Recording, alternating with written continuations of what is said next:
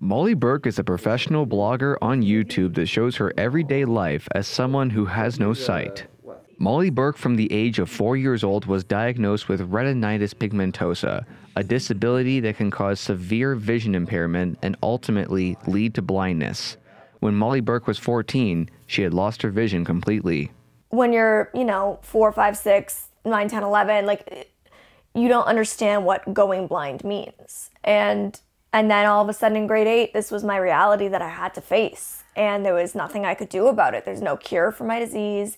There's nothing that can slow it down, change it. It just is what it is. And at that time, I began really badly dealing with depression, really severe bullying, and, it was just so much for such a young person to deal with. Now, of course, with Molly Burke's success, there's no question of a doubt that her parents are both very proud of her. We asked her mother, Neve, just what it was like to raise Molly and any advice that she can give to parents who are raising kids with disabilities. Take a really positive attitude about it, like really focus on the most positive outlook you can.